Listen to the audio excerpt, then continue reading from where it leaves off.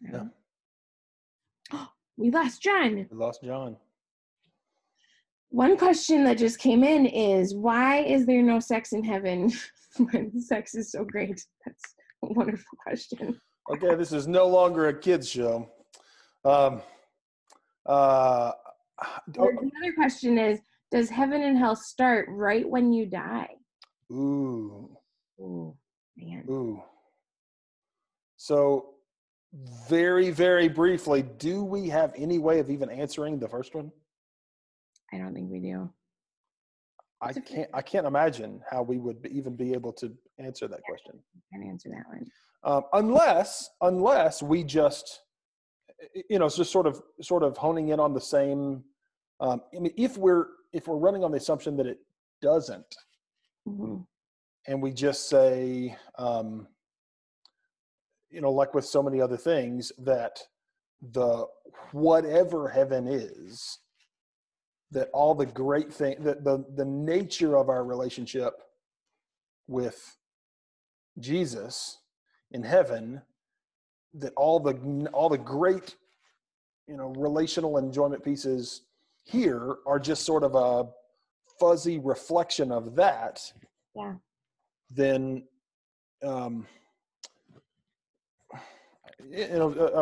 maybe whatever heaven is will be so incredible that all the great relationship stuff here, we look back and go, oh, that was, it's not this. Yeah. But I don't know.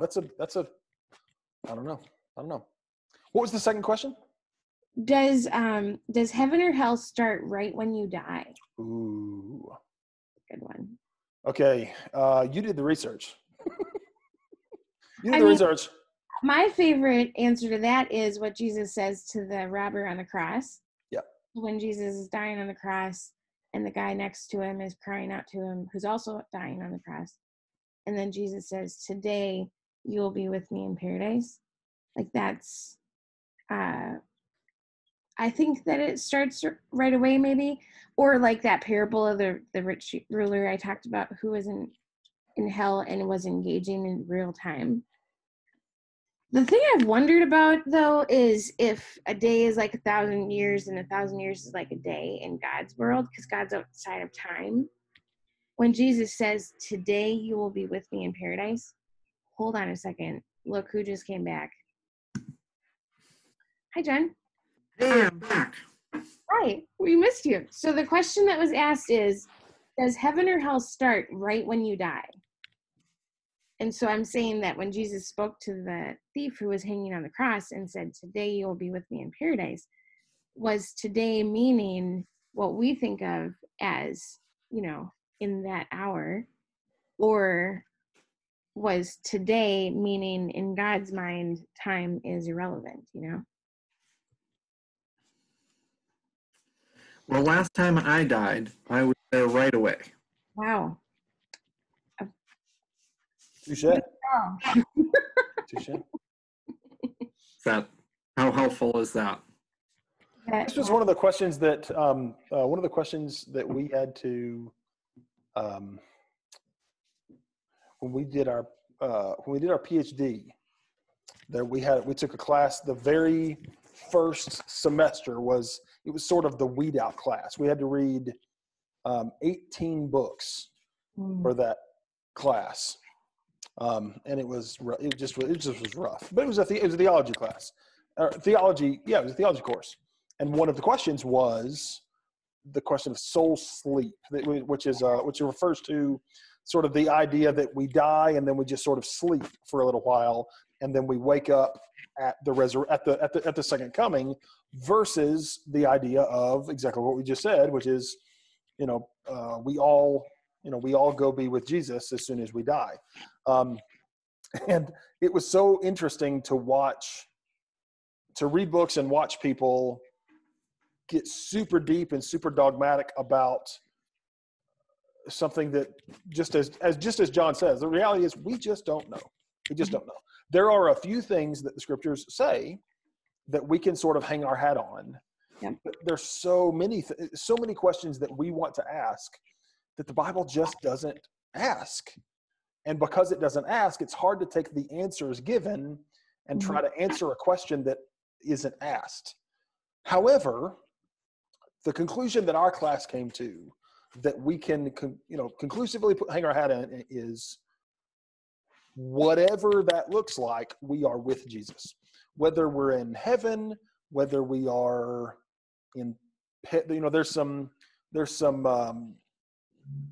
scholars that think that when Jesus said, "You'll be with me today in paradise," that paradise is referencing something that isn't heaven, but sort of something else.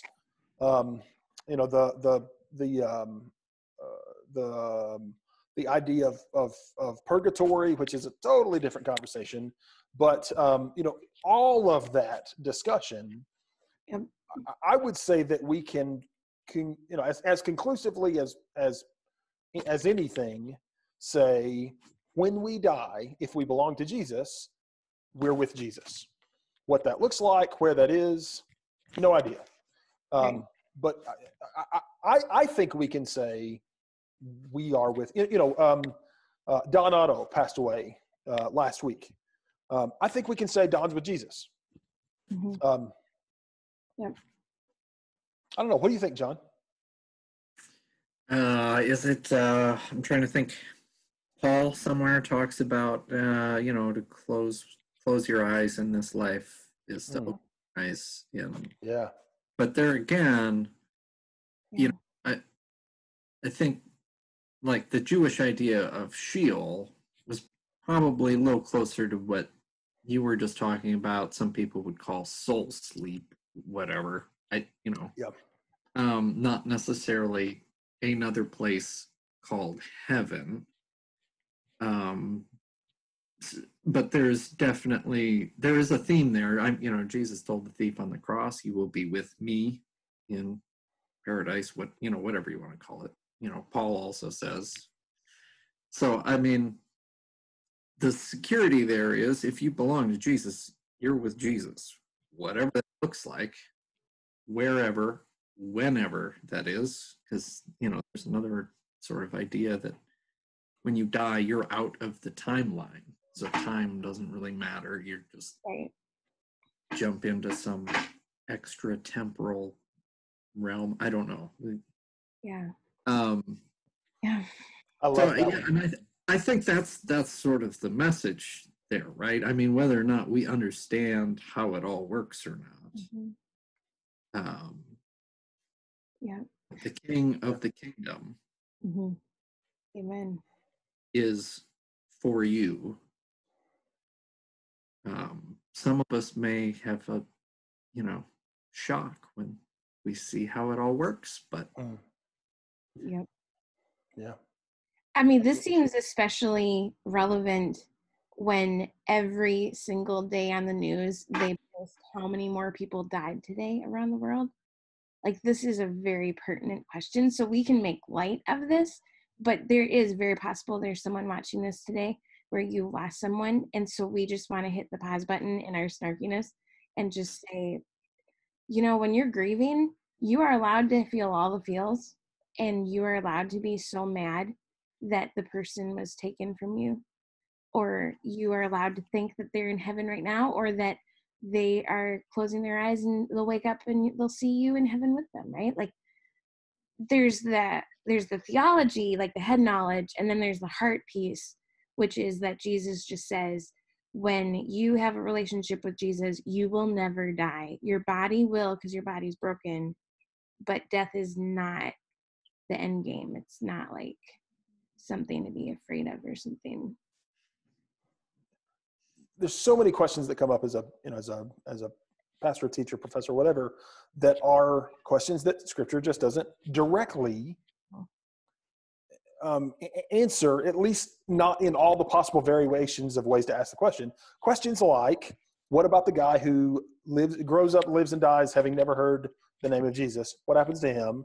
What happens to my child who dies in infancy? There's so many variations on ways to think about that the truth is the Scriptures just don't directly answer that question. And so it's really hard.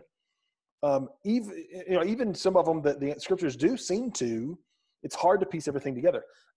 The best pastoral foundational response that I've ever come across was a pastor of mine previously who would just say, Jesus, everyone that you love, Jesus loves so much more than you love them. And so your child, your grandmother, your friend, however much you care about them, Jesus cares about them infinitely more than you do. And so you can trust Jesus with the people that you love. Now, that I want to say that only goes so far. Like, that doesn't mean that Jesus deals with everyone that you love in the way that you would deal with them. I mean, there's all kinds of places to go to that. But for me, it's always helped when thinking about the really tough questions to acknowledge everyone that my children, who I would die for, at least I think I would. I've never been in that situation, so I don't actually know if I would or not. But I think I would. However much I love my kids, Jesus loves my kids so much more than I love them. And so I can trust Jesus with my kids. That's always been helpful to me in the really complicated questions. Yeah, if God told us all the answers, then that would mean that we are also God, right? Like, yeah, we get to be. It's like what I say to kids: you get to be a kid, and I get to be the grown up, and that means your life is so much easier than mine. Like, I want him to be in charge of those things, because I wouldn't have the capacity not only to understand but to navigate it well. I've got one more question that came in. The question that came in was, is there bacon in heaven? Oh my goodness gracious. Ooh. I wish there was bacon right now. I guess we have to solve are there animals in heaven? Well, so that's the question. Could there be something like a bacon tree? Could there be a bacon tree? No. Could there be a bacon fountain? I'm serious. No. Like, could we just have a fountain of bacon? Fountain of bacon. Yeah. Well, I think isn't Burger King trying to do that with their Impossible Whopper? Ooh. It's just not the same. Oh. They do make vegan bacon now. Do they really? Is it the same? I mean, even turkey bacon. It's not the same. Not the same. So I'm going to say that there's going to have to be bacon. I mean, when Jesus says that there will be a feast of all, I mean, it's going to be the banquet that ends all banquets, right? Like, yeah. Why would there not be bacon? What you're saying is there's a feast and everything's made of bacon? Is that what you're saying? That is at least bacon wrapped. Or bacon wrapped. Yeah. I used to have a bowl. I used to have a machine. Used to have a little machine that would make a bowl made of bacon. Ooh. But my wife threw it away. For your safety and for all, I'm sure for all kinds of reasons. All kinds of reasons.